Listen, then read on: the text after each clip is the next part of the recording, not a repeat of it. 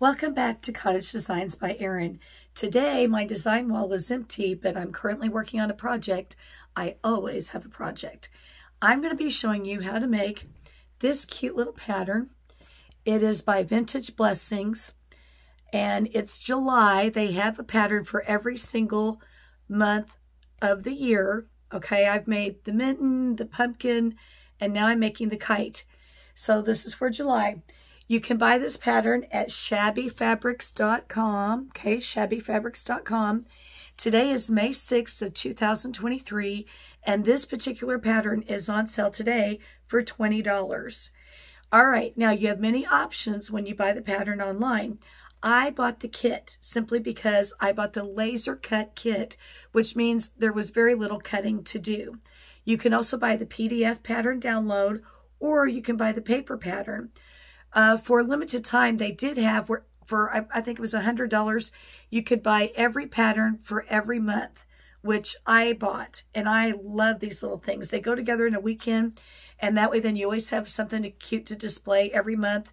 I make these for my daughter. She's very fond of them. Okay, the finished size of this is 12.5 by 18. Once you open your kit, all the fabric was in there. It's very nice fabric. It's not super thick. I would say it's a medium weight. The first thing we had to do is cut the background piece. Okay, and this is the fabric that came. Look how darling that is. Very subtle. It's the fabric that came with the pattern. So the first direction is you cut the background square 13 by 13 inches. All of these pieces on the background square were already pre-fused, meaning they had the fusible web on the back. All I had to do is pop them out, iron them down. And so then I went around each piece with a very fine, let me show you on the back. Oh, there you can see a very fine zigzag. So I've got the kite down, and then I did the little kite tails. All right, next you have to do the pinwheel bottom. Every one of these patterns has a pinwheel bottom, which I think is super cute. All right, so I cut a 3-inch square.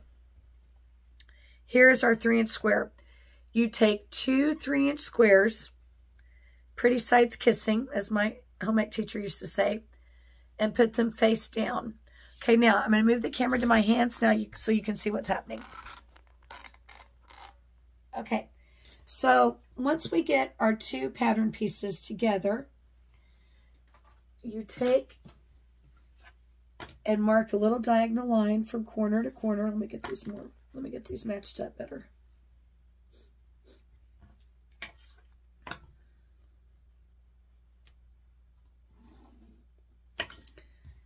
All right, so we have a diagonal line right down the center. You're now going to take your presser foot and you're going to run it straight down the diagonal.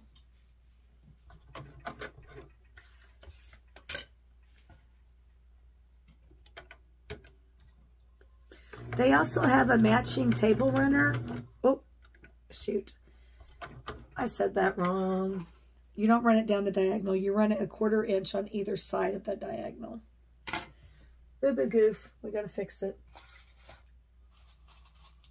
Of course, I can't find my seam ripper when I want it. Such is life, right?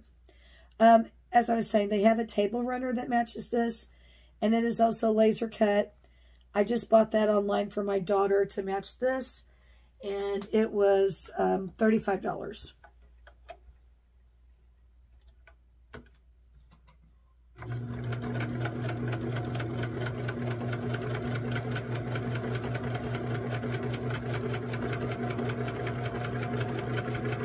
Okay, so we're going a 1/4 inch on either side of our center line.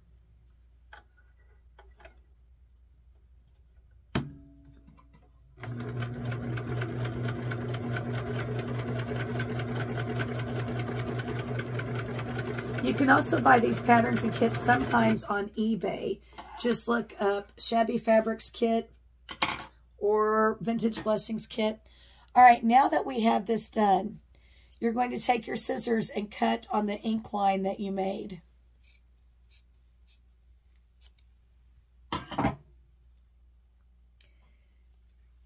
And that is going to give us the bottom half of this pinwheel set.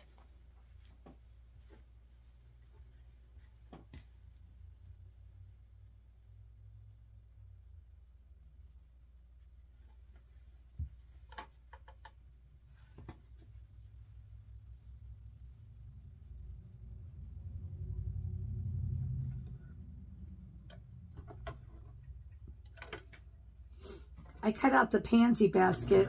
It's the May month the other night, but I have to applique all the pansies on, which will take considerable time.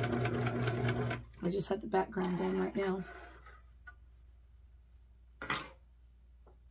Okay, so here's the bottom half of our pinwheel. We're going to match it to the top half.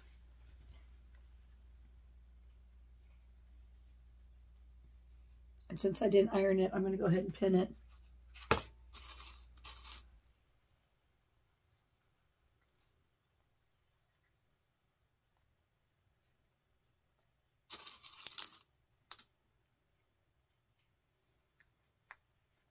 I loved kites when I was a kid.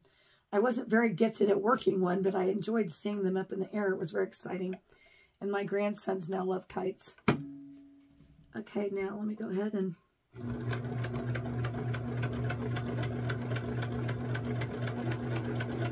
apologize for my voice today. I have had a serious round of hay fever. I have been so sick. I have extreme allergies. I probably should live in a bubble, honestly. My son-in-law planted new grass seed outside my daughter's front door, and he covered it in hay. Well, every time I go out there, I just about die. So it's not a good situation for me. All right, so here's our beautiful little pinwheel. Now, it's important to read directions because the directions then read to cut this down to 4.5 inches. So I have, as usual, my handy dandy cereal box template. I know people think it's crazy, but I don't spend money on rotary cutters, blades, mats. I don't use any of that stuff. I just go about it the old-fashioned way and it works okay. All right, so now we're going to cut this down.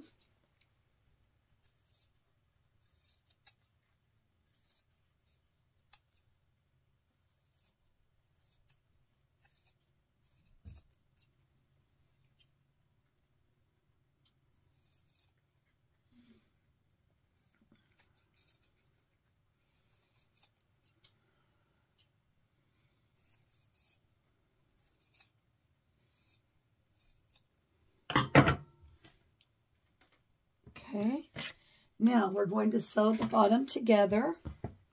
So we've got these beautiful little pinwheels. I like pinwheels. I don't know if I want to make an entire quilt out of them or not, but I do think they're cute.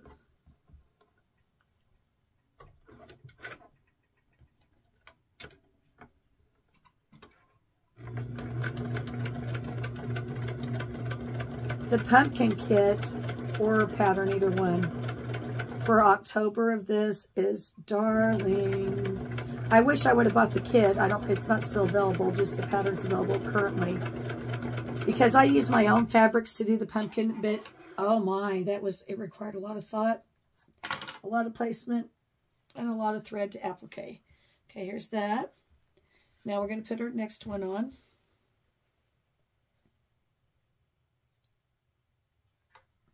Okay, remember, you're going to have one seam go one way and one seam go the other to get these to line up beautifully.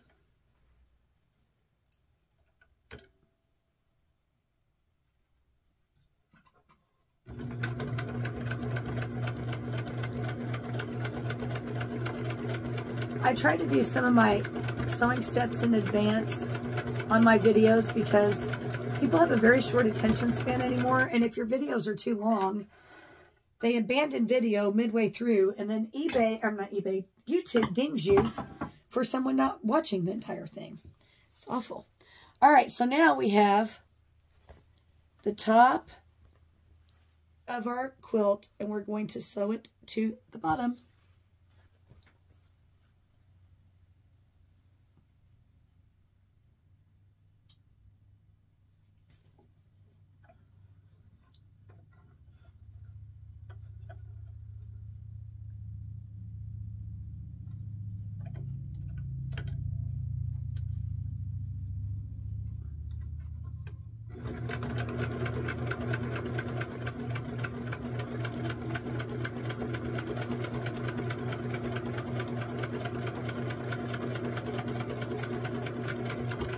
These laser cut kits are the way to go because honestly, the precision, the perfection in the edges is amazing.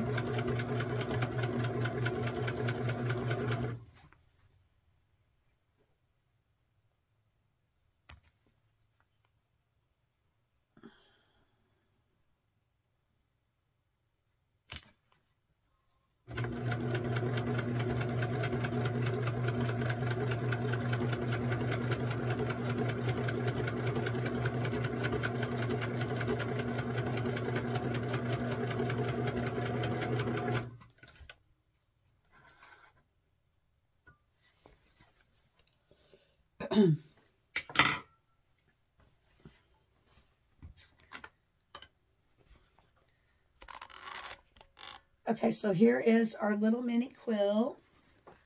We've got it all almost finished. Okay, it's ready to be quilted here shortly. Now, this particular kite has to have a little bit of handiwork done on the bottom because we have to embroider the little kite tail. So let me go ahead and, it came with the thread, elbows length,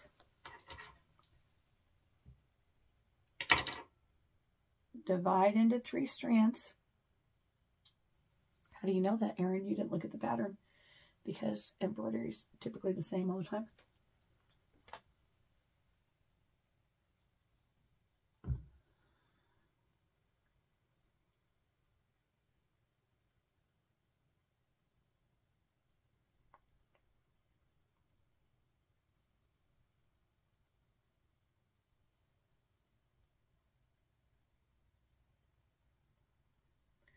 Come on, thread, let's cooperate. Can't get it in the eye.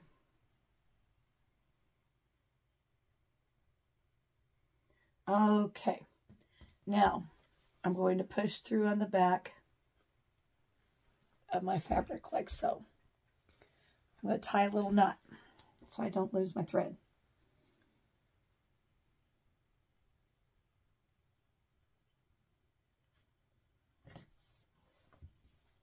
Okay, coming back up, I'm going to take a little stitch,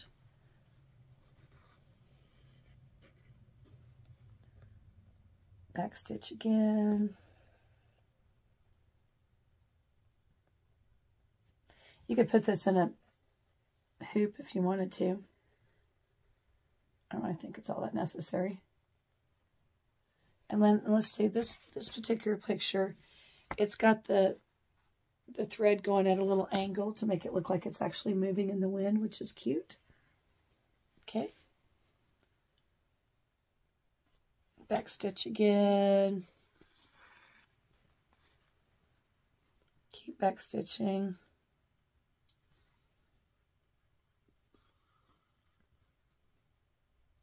You want to eyeball your stitches and try to get them relatively all the same size.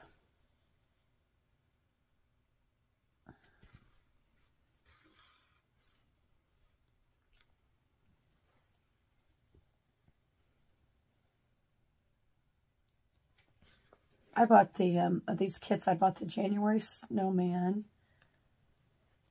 I bought the April Easter. Oh my, is it darling? It's super bright. And it's a little duck with an umbrella. Too cute for words.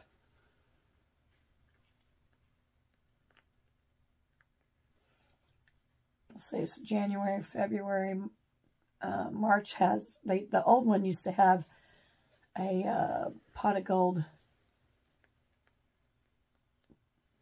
St. Patrick's Day theme with a, I believe it has a top hat and a pot of gold.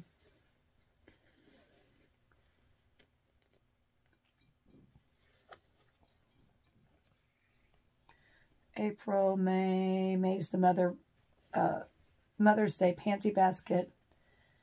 June, I'm not sure what June is. I know they had a sailboat at one time.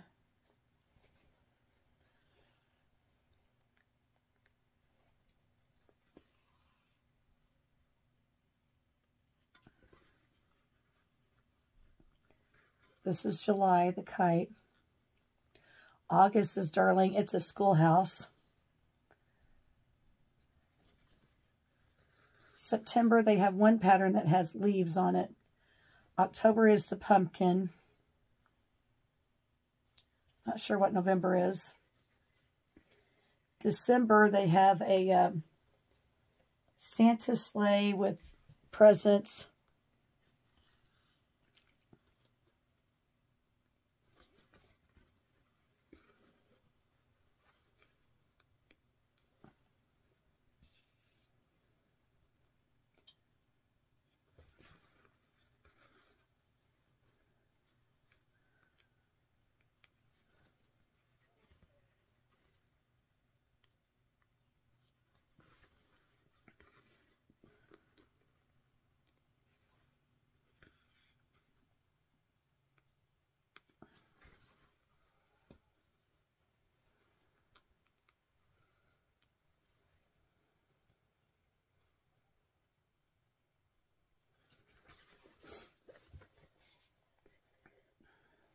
My best friend watches my videos, and she says, Erin, I hate it when you talk so much. I said, oh, harsh. I'm sorry. I'm a talker. Just show him. She says, just show him what you're doing. Just shut up. You gotta have true friends to tell you what it is, right? Okay, now I am getting my thread too short, and I hate that. All right, so now we're going to pull through. I'm going to tighten a knot on the back, and I've got one more little area to go.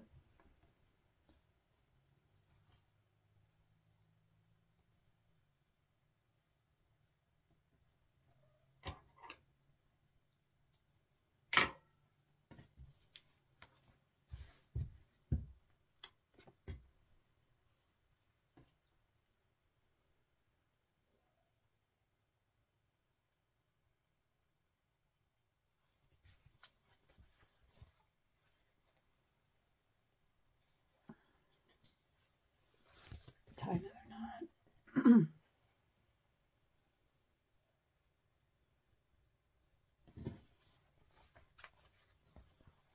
All right, so now we're going to go ahead and continue on. We just got maybe 3 more stitches is what it's looking like to me.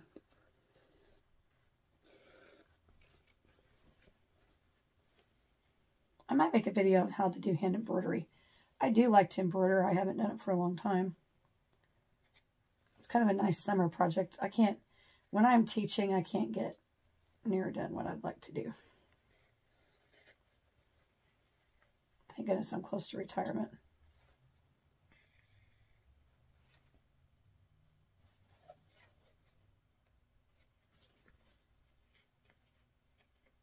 Okay, if you're asking yourself, how did she get that done so fast? I can tell you, I'm cheating. And the way I'm cheating is, there's polka dots on this fabric, and then there's polka dots next to the polka dot. So I'm using the little bitties. I'll show you the little bitty polka dots to gauge how long my stitches are going to be. Okay, here we go. Let me show you up front here. See those little bitty tiny, tiny, tiny polka dots? I'm using those to gauge my stitches. All right, so we have a completed project. Now all we have to do is quilt it. If you're interested, get my camera. I'm so sorry, got my hand on the screen. If you are interested in making this project, buy it at shabbyfabrics.com. Buy the laser cut kit. It's much, much easier, okay? And then you're going to cut your background piece to size.